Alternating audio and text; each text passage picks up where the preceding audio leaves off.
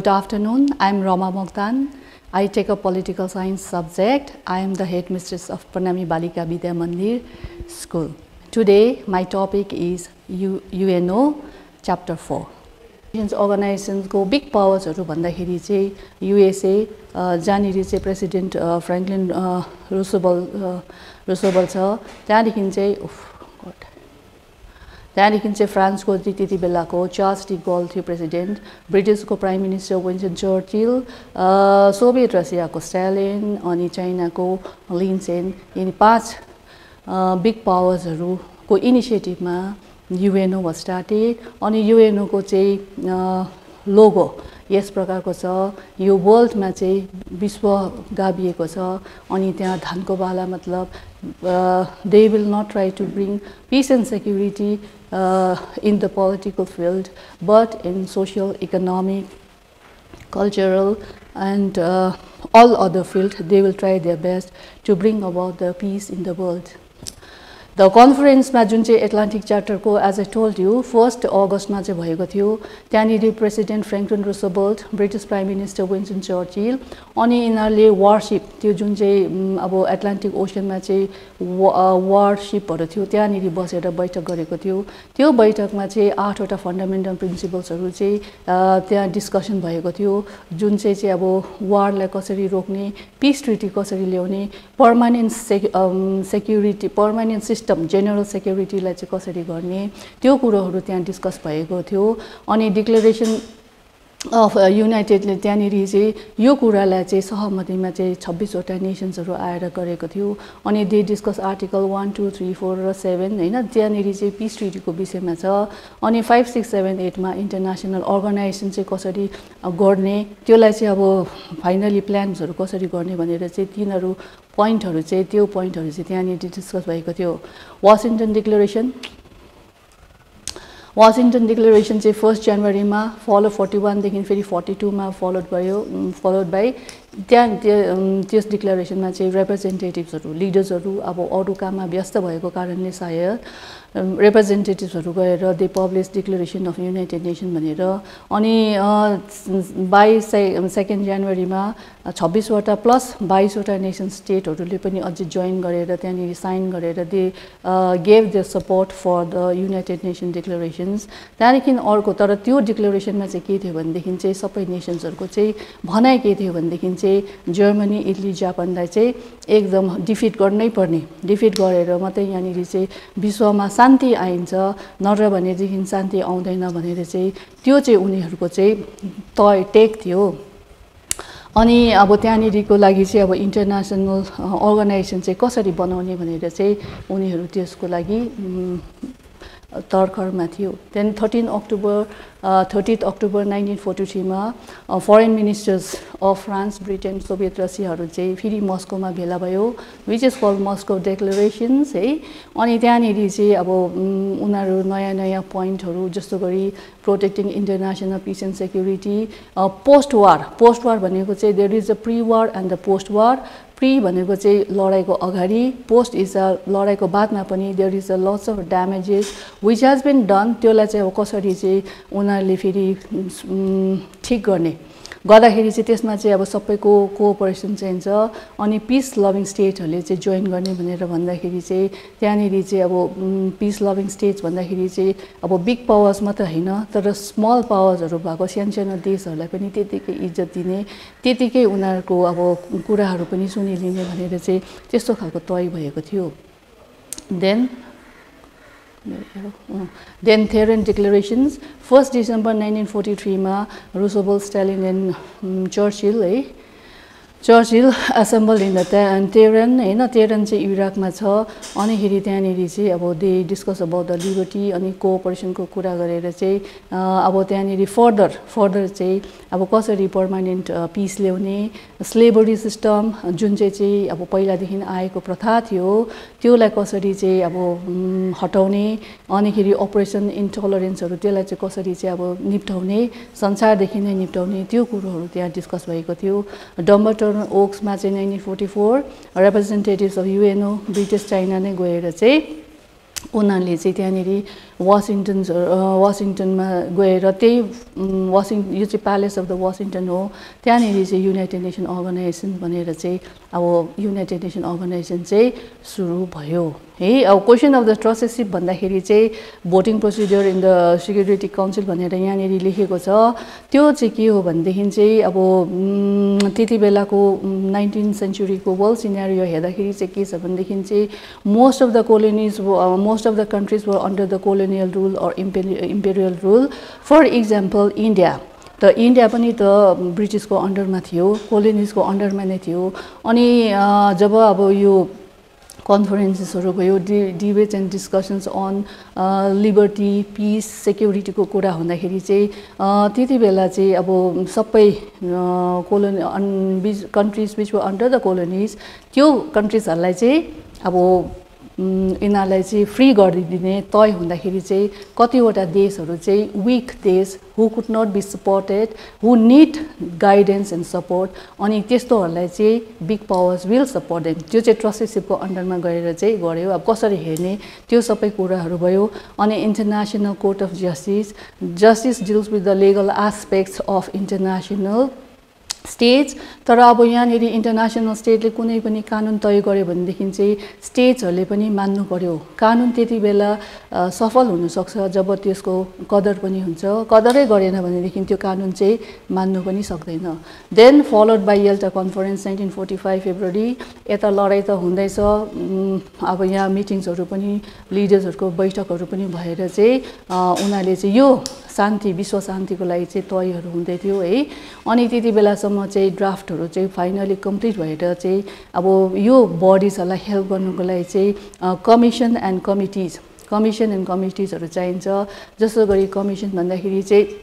Group of expert people who knows the subject, अनि उनीहरूले चाहिँ अब कस्तो पाराले प्लान अफ एक्सन्सहरू गर्ने त्योहरू गर्यो। अनि नम्बर अफ कमिटिज निडेड, अनिखेरि त्यहाँनिर त्यो कुनै पनि कुरा चाहिँ युएनओमा चाहिँ जहिले पनि इट स्टार्ट्स विथ द डिबेटमा चाहिँ के छ भनेदेखि चाहिँ त्यसको राम्रो कुरा पनि हुन्छ, नराम्रो कुरा पनि, plus point and minus point. अनि त्यो डिबेट गरेर चाहिँ डेलिबरेसन सकेर चाहिँ अब के चाहिँ गर्नुपर्ने भनेर चाहिँ, अनि जुन चाहिँ कुरोहरू पनि अनसल्भड इस्युजहरू छ they will hammer out for the agreement है। त्यहाँदेखि चाहिँ अब discussions and deliberations were continued for 2 months. On 26 June 1945 मा चाहिँ representative of 51 state participating in the conference signed and accepted the charter in the United Nations. 24th October 1945 United Nations organizations was formed with 50 members. हैन त अहिले सम्ममा चाहिँ त्यति बेला चाहिँ पोल्यान्ड चाहिँ अब sovereign state को अन्डरमा आएको थिएन. Then after a month's time Poland also became member of the United Nations organization. So 51 state we may say हैन. त्यहाँदेखि अहिले चाहिँ United Nations organization को members चाहिँ 191 देखि 1+1 गरेर बंगलादेश अनि Sudan is the last country हो. अहिले चाहिँ टोटलमा चाहिँ UNO को चाहिँ 193 countries are there in the United Nations organization.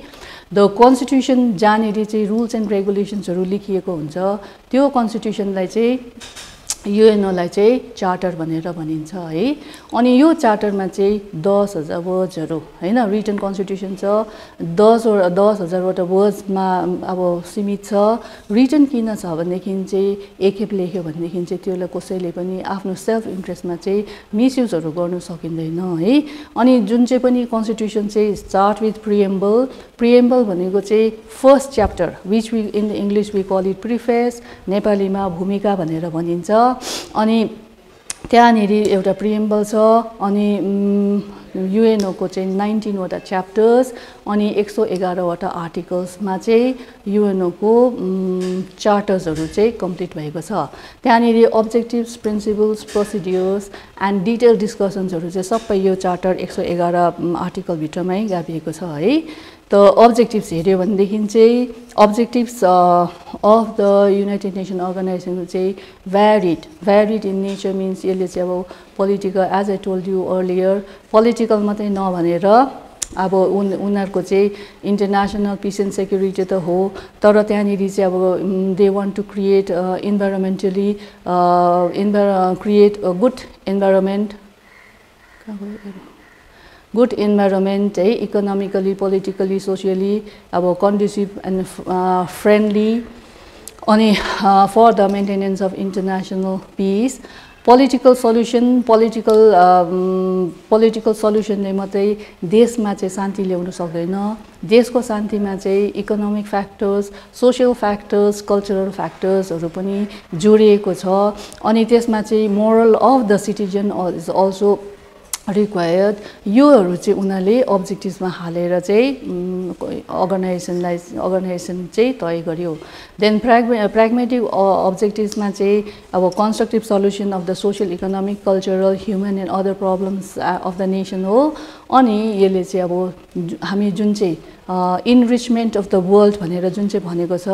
हामी अब प्रिमिटिभ टाइमदेखि ancient period to मिडिएभल period to modern time, त अहिलेको इरा चाहिँ हो civilised era. We have struggled and we have progress, we have evolve to civilisation. अनि सिभिलाइजेसनमा चाहिँ यतिमा पनि स्थगित हुँदैन, सोसाइटी इज अलवेज चेन्जिङ। अनि यो चेन्जसँग चाहिँ हामीले चाहिँ अब पेस राख्नुपर्छ। अनि यसमा चाहिँ अझै the leaders of the nations wish to enrich the world, give them better living standard, better facilities है। अनिखेरि अब हाम्रो अनरेबल प्राइम मिनिस्टर नरेन्द्र मोदीज्यूले पनि भन्नुहुन्थ्यो, हामीले चाहिँ हाम्रो देशलाई चाहिँ 21st सेन्चुरीको लागि चाहिँ अगाडि बढ्नुपर्छ हैन। आइडियाजहरू, it is the collections of the ideas, contributions of the so many leaders, उनीहरूको ब्रेन वेभ्सहरूले नै अब अहिलेको संसार चाहिँ एउटा सुखको संसार छ, जहाँनिर इजीको संसार छ। त्यसको प्लस पोइन्ट पनि छ, त्यसको माइनस पोइन्ट पनि छ। We will not go over to that, will go over to that letter हैन। अनि त्यहाँदेखि चाहिँ अब संसारमा कुनै पनि स्टेटमा चाहिँ यो अब जस्तो गरी अनरेस्ट एन्ड डिसअर्डर्सहरू हुन्छ, किन भएको, के भएको, कसरी चाहिँ त्यसको सल्युसन्सहरू चाहिँ खोजेर चाहिँ शान्ति ल्याउने, त्यो चाहिँ उनीहरूको लक्ष्य हो है। नाउ प्राइमेरी अब्जेक्टिभ्स द प्रिएम्बलमा चाहिँ के छ भनेदेखि चाहिँ अब सक्सिडिङ जेनेरेसनलाई चाहिँ अब फर्स्ट वर्ल्ड वार भयो, followed by second world war है। अनिखेरि अब सेकेन्ड वर्ल्ड वार भयो, त्यो फर्स्ट वर्ल्ड वारमा कति वर्ष कति डरलाग्दो क्षति भएको थियो, अनि त्यो क्षति चाहिँ अहिलेसम्म इरिपेरेबल छ है। अब त्यहाँनिर मानिलिनुहोस् एउटा घर बनाउँदाखेरि चाहिँ घर बनाउने अब जो पनि व्यक्ति हुनुहुन्छ उसले त्यो घरको पहिला जमिन अब ठिक गर्नु पर्यो, किन्नु पर्यो। त्यहाँदेखि घरको लागि फलाम, बलुवा, सिमेन्ट, अब मिस्त्री लेबर्सहरू लाउनु पर्यो, कलर्स गर्छ, उसले मन परेको रुम्सहरूमा मन परेको डेकोरेसनहरू गरिन्छ। अनि त्यो घरमा चाहिँ कति उसले चाहिँ आफ्नो पुँजीहरू हालेर चाहिँ बनाएको। अनि त्यहाँनिर बस्ने सदस्यहरूले पनि त्यो घरलाई कति माया गरेर बसेको हुन्छ। तर त्यो घरमा सपोजिङ कसैले बम पड्काइदियो अरे, उडाइदियो अरे, खत्तम गरिदियो भनेदेखि कस्तो विश्वास हुन्छ हैन। मान्छेहरूलाई चाहिँ आफ्नो एउटा बिटरनेसको एउटा तितोपना चाहिँ जुन चाहिँ हामीले फेस, एउटा सानो घरमा त्यस्तो छ भने विश्वमा लडाइँ हुँदाखेरि चाहिँ अब कस्तो नाशहरू भयो, सम्पत्तिकोदेखि लिएर मान्छेकोदेखि चाहिँ नाश भयो। त्यो नाशको चाहिँ अब त्यहाँनिर चाहिँ हिसाबै गरि नसक्नु छ। अनि त्यही कारणले गर्दाखेरि चाहिँ फर्स्ट वर्ल्ड वार सक्दाखेरि चाहिँ लिग अफ नेसन चाहिँ सुरु गरेको हो। त लिग अफ नेसनमा पनि अब युके, युएसएहरू त थियो, क्यानाडाहरू, अब त्यहाँनिर पनि 50-60 वटा देशहरू मिलेर लिग अफ नेसन चाहिँ खोलेको हो। तर लिग अफ नेसनमा जति पनि मेम्बर स्टेटहरूले चाहिँ अर्गनाइजेसन भनेपछि चाहिँ एउटा निस्वार्थ भावनाले सेवा गर्नुपर्छ। तर त्यहाँनिर चाहिँ आफ्नो आफ्नो स्वार्थ थियो, आफ्नो आफ्नो नेसनलाई चाहिँ मोर पावरफुल बनाउनु उनीहरूको चाहिँ त्यो चाहिँ स्वार्थ थियो। त्यो कारणले गर्दाखेरि चाहिँ लिग अफ नेसन हुँदा पनि सेकेन्ड वर्ल्ड वार अब within the span of 2 decades second world war भयो। अनि सेकेन्ड वर्ल्ड वार हुँदाखेरि चाहिँ के भयो भनेदेखि चाहिँ इट वाज प्रुभ कि लिग अफ नेसनले चाहिँ नेसन स्टेटहरूलाई चाहिँ कन्ट्रोल गर्नु सक्दैन। त्यही कारणले गर्दाखेरि league of nation was dead. So in the dead body of league of nations gave the birth of United nation organisations. त अब चाहिँ मेम्बर स्टेटहरूले चाहिँ त्यस्तो सेल्फिस पाराले चाहिँ गर्ने होइन। अनि सेकेन्ड वर्ल्ड वारको अर्को खुबी चाहिँ के छ भनेदेखि चाहिँ explosion of atom bomb. The atom bomb जुन चाहिँ उनीहरूले जापानमा हिरोसिमा र नागासाकीमा जुन चाहिँ ब्लास्ट गरेको थियो, त्यो ब्लास्ट चाहिँ अब एटम बम जसले बनायो त्यो चाहिँ साइन्टिफिक पोइन्ट अफ भ्यूबाट हेर्दाखेरि चाहिँ उसको चाहिँ अब बुद्धिको एकदमै बुद्धिको उपयोग हो। यो चाहिँ उसको कस्तो डरलाग्दो अब प्रोग्रेस, तर यो बमले चाहिँ कस्तो डरलाग्दो डिस्ट्रक्सन भयो होइन। त अहिले पनि जापानमा चाहिँ त्यो ठाउँमा चाहिँ ग्राउन्ड जिरो भनेर बनाएको छ। त्यहाँनिर चाहिँ अब 5 अगस्त सेप्टेम्बर त्यति बेलामा चाहिँ त्यहाँनिर चाहिँ मान्छेहरू अहिले पनि गएर मोमबत्तीहरू बालेर विश्व शान्तिको प्रेयर्सहरू, पिस प्रेयर्सहरू चाहिँ अहिले पनि गरिन्छ। अनि त्यो ब्लास्ट हुँदाखेरि चाहिँ अब के भयो भनेदेखि चाहिँ त्यहाँनिर चाहिँ मान्छेहरूको चाहिँ अब नष्ट त भयो सँगै मान्छेहरू सँगसँगै त्यहाँनिर रुखपात उद्भिददेखि लिएर माटो ढुङ्गा अहिलेसम्म त्यहाँनिर केही किसिमको ग्रोथै हुँदैन भनेर भनिन्छ। अनि 200 इयर्स दूरसम्म पनि जो नानीहरू, सानसानो नानीहरू, महिलाहरू जसले चाहिँ त्यो एटम बमको ग्यासलाई इन्हेल गरेको थियो, भविष्यमा चाहिँ उनीहरूको नानीहरू पनि डिफर्मै जन्मेको थियो। त्यस्तो डरलाग्दो खालको बम जुन चाहिँ बमले चाहिँ अब विश्वलाई नै मार्ने खालको बम होइन। त अहिलेको समयमा चाहिँ झन् मान्छेहरूले चाहिँ अब एटम बमदेखि पनि अझै प्रोग्रेस गरेर चाहिँ न्युक्लियर वेपन, त्यहाँदेखि बायोलोजिकल वेपन, केमिकल वेपन त्यस्तोहरू छ। अनि अब पनि मेम्बर स्टेटहरू चाहिँ सर्तक भएन भनेदेखि चाहिँ देशमा चाहिँ यति डरलाग्दो हामीले चाहिँ अब प्रोग्रेस गरेको छौँ, इम्प्रुभ गरेर अगाडि बढाएको छौँ होइन, सिभिलाइज्ड कन्ट्री चाहिँ भनेर भनिन्छ। तर सबैजना अब मिसाइल्सहरूकै न्युक्लियर मिसाइल्सहरू नै हान गऱ्यो भनेदेखि चाहिँ हामी फेरि कहाँ पुग्छौँ होला, will come to the ice as again. So त्यो कारणले गर्दाखेरि नै मेम्बर स्टेट्सहरूले चाहिँ एकदम सिरियसली नै they thought to have a strong organisations of the nation state है। त्यहाँदेखि चाहिँ अब यहाँनिर चाहिँ कुनै पनि काममा चाहिँ सपोजिङ कुनै काममा पनि कुनै पनि देश चाहिँ एग्रेसिभ नेसन छ भनेदेखि चाहिँ त्यहाँनिर चाहिँ सबै मेम्बर स्टेटहरू मिलेर चाहिँ कलेक्टिभली चाहिँ एक्सनहरू लिने। अनिखेरि अब इन्टरनेसनल डिस्प्युट्सहरू छ भनेदेखि हरूलाई चाहिँ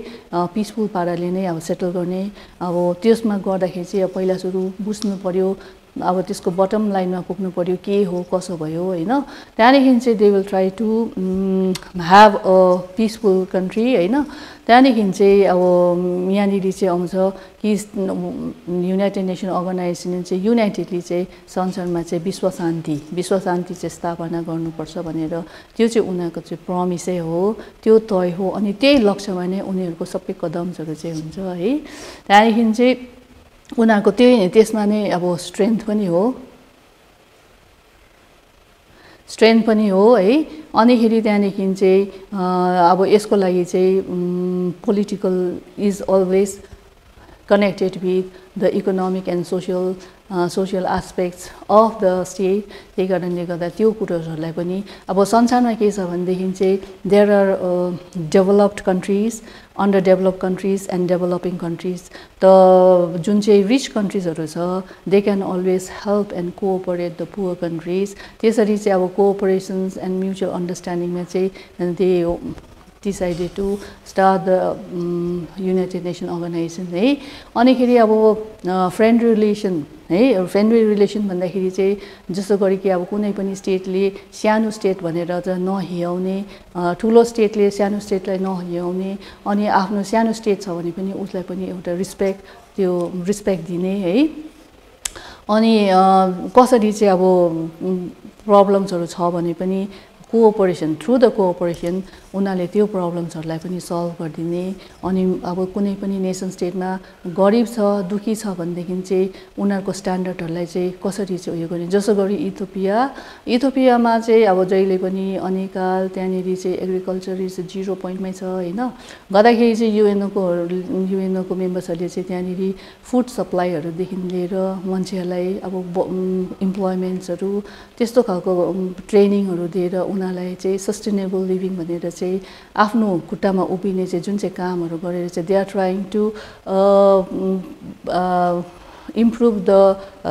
living standard of the people है अनिखेरि अब सबै नेसन अफ द वर्ल्डमा चाहिँ हामी चाहिँ के हो भनेदेखि चाहिँ जसो गरी नेसनमा थ्री टाइप्स अफ पिपलहरू छ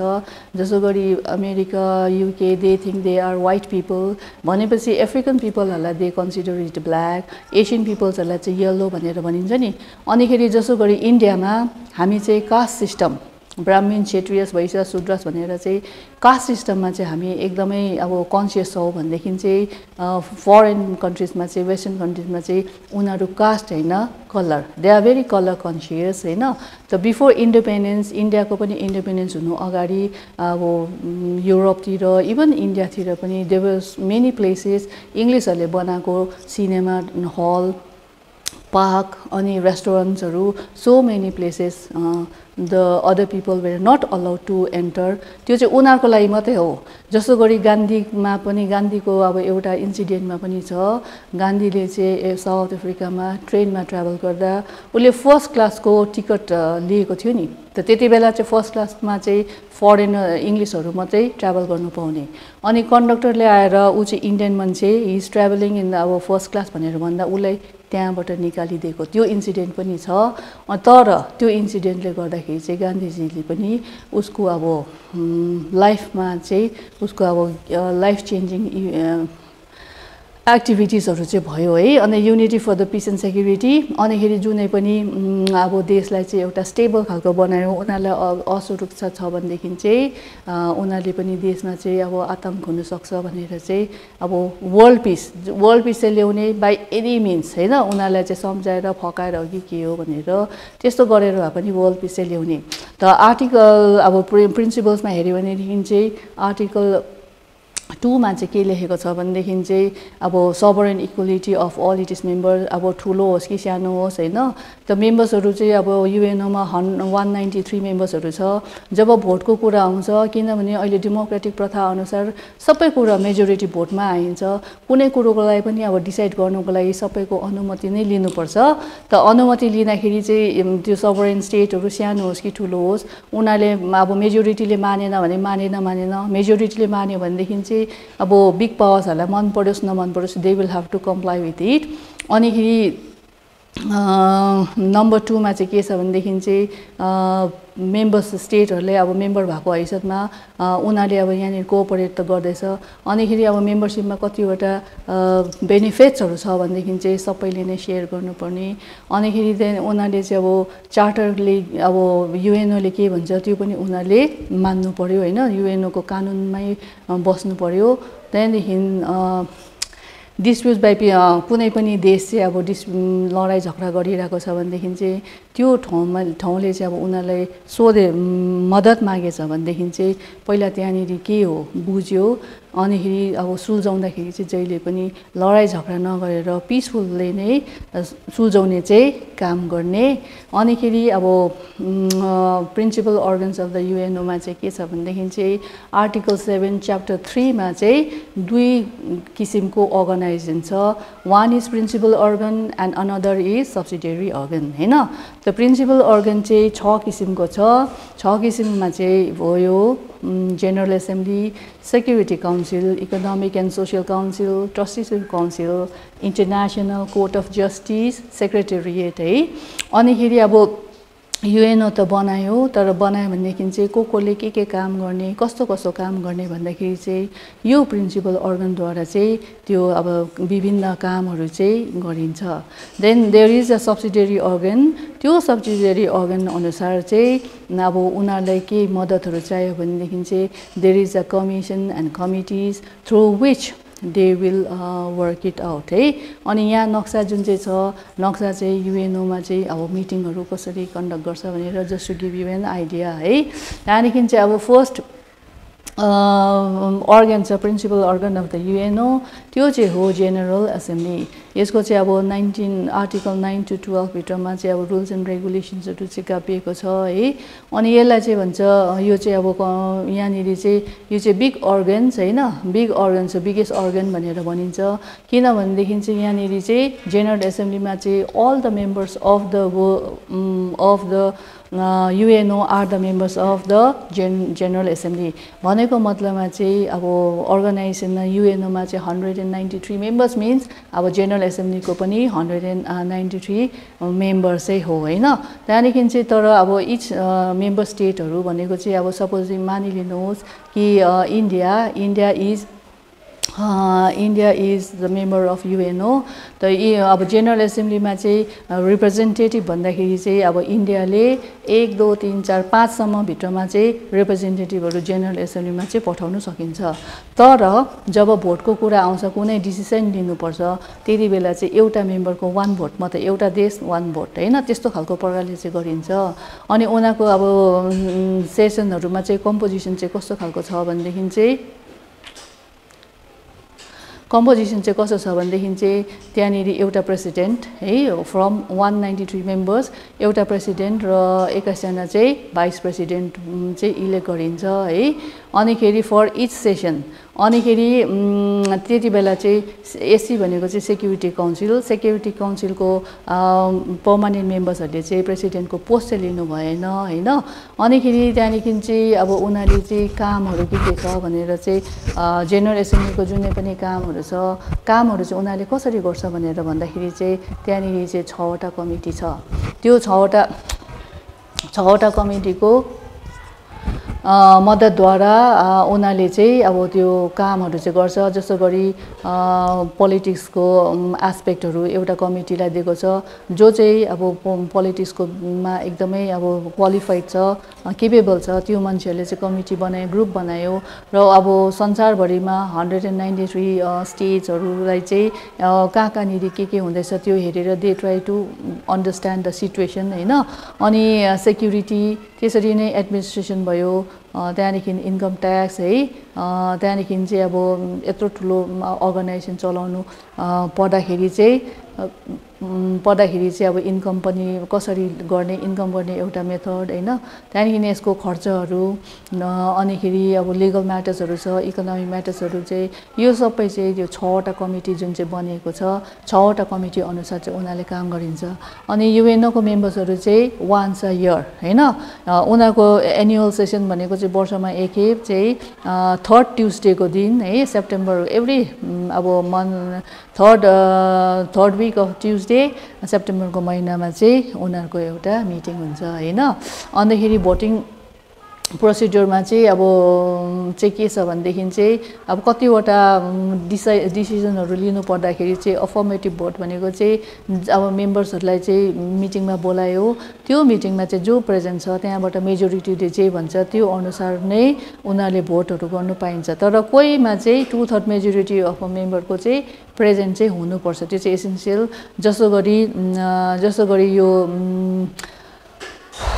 जसो गरी कुनै ठाउँमा पनि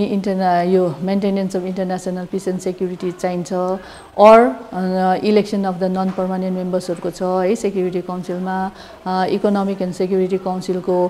इलेक्सनको विषयमा छ कोही मेम्बरले चाहिँ अब युएनओ ले भनेको जस्तो गरेको छैन भनेपछि त्यो मेम्बरहरुलाई एक्सपल गर्नको लागि चाहिँ एक्सपल्सनको लागि हैन अनिखेरि अब ट्रस्टीशिप भनेको चाहिँ त्यो जुन चाहिँ बिग स्टेटहरु छ उनीहरुले आफ्नो खुट्टा उभिनुको लागि चाहिँ अब गाइडेन्सहरु चाहिन्छ त्यहाँनिर चाहिँ अब कोलाई चाहिँ मेम्बर बनाउने कोले चाहिँ त्यो नेसन स्टेटहरुलाई चाहिँ हेर्ने हैन त्यो पनि भयो त्यहाँदेखि चाहिँ यहाँनिर 5 मा चाहिँ हो admission of the new members, कसलाई चाहिँ नयाँ मेम्बर बनाउने, यो सबै कुरोहरू चाहिँ अब जेनरल एसेम्ब्लीमा नै जेनरल एसेम्ब्ली नै तय गरिन्छ। अनि यो सस्पेन्सन्स of the rights of privilege membership कसैले भनेको अगेन्स्टमा गयो भनेदेखि चाहिँ उनीहरूलाई अब 6 महिनाको जस्तो पनिसमेन्टहरू दियो, सोसल बोयकटहरू गर्यो, लजिस्टिक सपोर्टहरू नदिनु। अनिखेरि अर्को चाहिँ छ question relating to the operation of ट्रस्टीसिप council, त्यो आई हेभ एक्सप्लेन देयर। अनि बजेटरी क्वेसन भन्दाखेरि चाहिँ मेन ऊ चाहिँ हो बजेट। बजेट भन्दाखेरि चाहिँ बजेट भन्दा चाहिँ तपाईँको कुनै पनि अर्गनाइजेसन चलाउनुको लागि चाहिँ पैसा चाहिँ चाहिन्छ। पैसा बिना चाहिँ अब पैसा चाहिँ एउटा गाडीमा पेट्रोल हालेको जस्तै हो, गाडी पनि पेट्रोल बिना कुद्नु सक्दैन। त्यसरी नै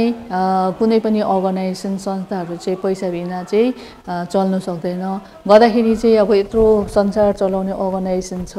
त्यो अर्गनाइजेसनलाई चाहिँ अब पैसा कहाँ कसरी के कसलाई दियो के गरे यसको विषयमा चाहिँ एकदम दे आर भेरी पर्टिकुलर। अनिखेरि यो कुराको लागि चाहिँ उनीहरूले चाहिँ यहाँनिर मेजोरिटी भोट अन्त अब कसको रेस्पोन्सिबिलिटी त्योहरू चाहिँ उनीहरूले हेर्छ है। त्यहाँदेखि 18(3) मा चाहिँ यो चाहिँ सबै चाहिँ अब मेजोरिटी भोट है। अनि जेनरल एसेम्ब्लीको अब पावर्स एन्ड फङ्सनको कुरा गर्नुपर्दा आर्टिकल 10(17) मा छ, 10 र 10 देखि 17 भित्रमा। अनिखेरि अब जेनरल एसेम्ब्लीलाई चाहिँ एउटा town meeting of the world पनि भनिन्छ, किनभने यहाँ सबैजना नै भेला भएको छ। अनि प्रोफेसर गेटलको भनाइअनुसार चाहिँ जेनरल एसेम्ब्लीमा चाहिँ यो चाहिँ एउटा चाहिँ voice of the conscience of the world भनेर पनि मानिलिएको छ है। त्यहाँदेखि जेनरल एसेम्ब्लीलाई चाहिँ अब दो it is an executive body, तर यसलाई क्वासी लेजिस्लेचर पनि भनेर भनिन्छ। कतिवटा कुरामा चाहिँ उनीहरूले चाहिँ कतिवटा कानुनहरू तयहरू पनि गर्नु सकिन्छ है। जसो गरी यो नम्बर 3 मा चाहिँ कन्भेन्सन अफ जेनोसाइड होइन। जेनोसाइड भनेको चाहिँ 1948 है, रिलेटिङ जेनोसाइड भनेको चाहिँ मास मर्डरहरूलाई चाहिँ भनिन्छ। जसो गरी हिटलरले अब इन सेकेन्ड वर्ल्ड वारको कज चाहिँ जर्मनलाई नै मानिलिन्छ। प्राय अहिलेसम्म किताबमा पढ्दा German is responsible for the outbreak of second world war भनेर भनिन्छ। अनिखेरि अब जिनोसाइड भनेको चाहिँ के हो भनेदेखि चाहिँ अब हिटलर अब जर्मनको हिस्ट्री हेर्दाखेरि चाहिँ when Hitler became a leader, he wanted to establish a superior race. जर्मनलाई चाहिँ एउटा superior race of the world बनाउनु चाहेको थियो। त्यही कारणले गर्दाखेरि चाहिँ जर्मनभित्रमा जति पनि ज्युज एन्ड अन्य जातको मान्छेहरू थियो, he wanted to scrap them। त उनीहरूको घरमा गएर उनीहरूको नाजी पार्टीहरू होइन घर घरमा गएर चाहिँ उनीहरूको आई कार्डहरू चेक गर्यो। अनि those who were not German तिनीहरूलाई चाहिँ you are transferred posting pack up भनेर चाहिँ अब त्यसरी चाहिँ पठाएर चाहिँ उनीहरूले चाहिँ त्यो अब ट्रेनमा चाहिँ लगेर यिनीहरूलाई कन्सन्ट्रेसन क्याम्पमा लगेको हो। त कन्सन्ट्रेसन क्याम्प भनेको चाहिँ के हो भन्दाखेरि चाहिँ जङ्गल बिचमा उनीहरूले एउटा घेरा बनाएको छ। त्यहाँनिर चाहिँ मान्छेहरू सबैलाई लगेर चाहिँ पहिला सुरु चाहिँ उनीहरूलाई शावरमा चाहिँ they have to change all there dresses and get shower होइन। अनि अब काम गर्नु सक्ने मान्छेहरू छ, the one who is good in अब यस्तो कार्पेन्टरी आर्ट्स वर्क कुकिङ हेनतेन छ भनेदेखि चाहिँ तिनीहरूलाई चाहिँ त्यस्तो काममा इन्गेज गर्यो। अनि अब नसक्नेहरू जो चाहिँ अब एकदमै हुन्छ नि कामै नगर्ने खालको अल्छे टाइप है, अब त्यस्तो छ भनेदेखि चाहिँ उनीहरूलाई चाहिँ ट्रेन्च भन्नु लगाएर लाइनअप गरेर चाहिँ सुटआउट गरेर फेरि उनीहरूलाई त्यहीँनिर अब लाइमहरू हाल्यो, माटोहरू हालेर फेरि अघि अनदर रो होइन, त्यस्तो प्रकारले चाहिँ उसले चाहिँ मान्छेहरूलाई मारेको, that is called genocide okay. अनिखेरि अब उसको बुलेट हिर्काउँदा पनि बुलेट बेसी भयो भनेपछि चाहिँ उसले फेरि एउटा ग्यास चेम्बर बनाएको थियो। त्यो ग्यास चेम्बर भनेको चाहिँ यस्तै रुममा चाहिँ अब खिड्की छैन, एउटा दैलो। After the shower people were asked to enter inside the room. अनिखेरि एउटा धुलोबाट चाहिँ उसले पोइजनस ग्यास चाहिँ अब हालेपछि चाहिँ मान्छेहरू चाहिँ 1 सेकेन्डमा नै मर्ने, द्याट इज कल्ड जेनोसाइड। अनि गर्दाखेरि चाहिँ त्यहाँनिर चाहिँ कतिजना मान्छेहरू चाहिँ अब उनीहरूले चाहिँ अब त्यहाँभित्र त्यसरी मर्नु भन्दाखेरि अन्याय र अत्याचार भएर मर्नु भन्दाखेरि चाहिँ उनीहरू चाहिँ भाग्नु नै बेस भनेर भन्दाखेरि चाहिँ कतिजना चाहिँ काँडे टारबाट भाग्नु सकेर चाहिँ उनीहरू जब अब अन्य देशतिर गयो त अन्य देशमा उनीहरूले यो कुराहरू भन्दाखेरि चाहिँ this was a sucking news for the world. अनिखेरि त्यही कारणले गर्दा यो सेकेन्ड वर्ल्ड वार अनि अब ह्युमन राइट भनेर डिग्निटी अफ ह्युमन कुनै पनि जातपातको धर्मको मान्छेहरू होस् उनीहरू इज्जतसँग बाँच्नु पाउने उनीहरू फ्रीसँग बाँच्नु पाउने उनीहरू भनेर जुन चाहिँ एउटा नोट छ that is called universal declaration of human right that started in 1945 होइन। त यस्तो चाहिँ अब जेनरल एसेम्बली चाहिँ यो यस्तो कुराहरू पनि संसारमा अन्य अत्याचारदेखि चाहिँ दूर राख्ने भनेर त्यो कुराहरू पनि इट डिल्स विथ द्याट है उनीहरूको प्रमिस। अनिखेरि अब piece and international piece and सेक्युरिटीको लागि चाहिँ आर्टिकल 11-12मा छ डिसआर्मामेन्ट भनेको चाहिँ अब आर्मामेन्ट्स भनेको चाहिँ वेपन्सहरू होइन। त आफ्नो देशले एउटा कुनै पनि देशले वेपन्स किन राख्छ भन्दाखेरि चाहिँ that is there protection security power त्यसको लागि नै उनीहरूले अब आर्म्सहरू राख्छ। अनिखेरि तर बेसी आर्म्स भयो भनेदेखि चाहिँ फेरि they would like to try it. अनिखेरि अब जस्तो गरी अमेरिकाले एटम बम किन ब्लास्ट गर्यो बिकज दे ह्याड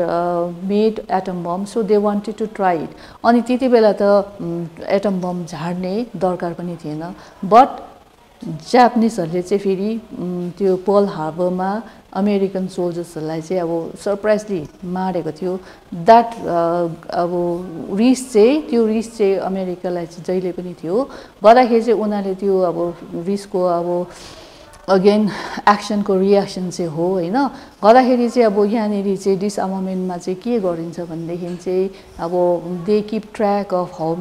नेसन स्टेटहरूले चाहिँ कस्तो कस्तो आर्म्स एन्ड वेपन्स कतिसम्म राख्ने अफिसर्सहरूको ट्र्याकहरू राखेर चाहिँ बेसी छ भनेदेखि they will have to cut down होइन रिड्युस आर्मामेन्ट्स। अनिखेरि अब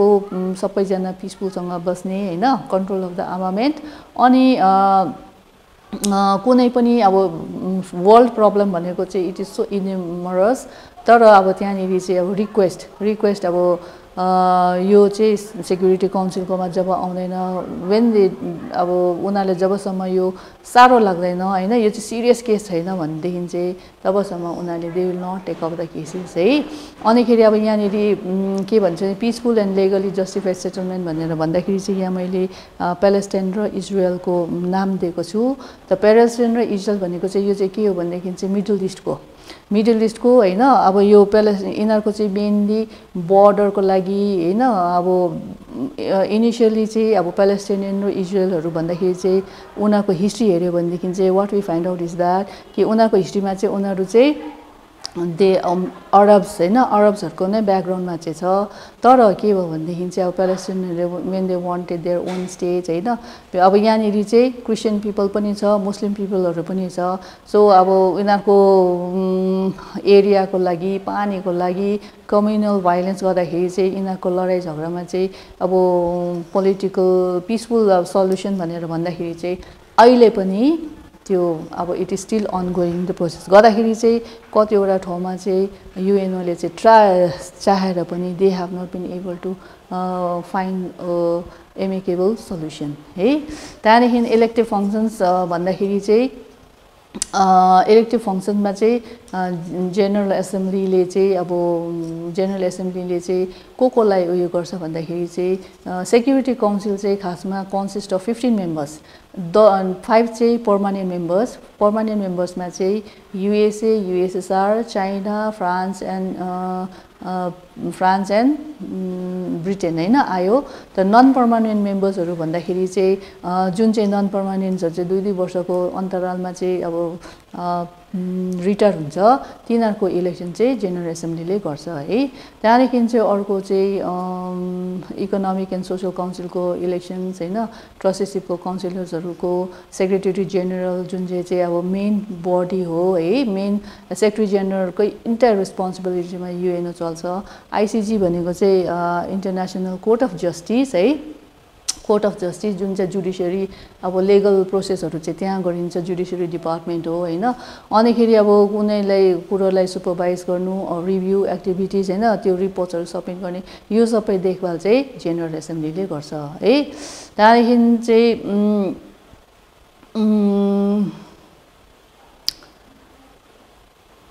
अनि नन मेम्बर स्टेट भनेको चाहिँ अब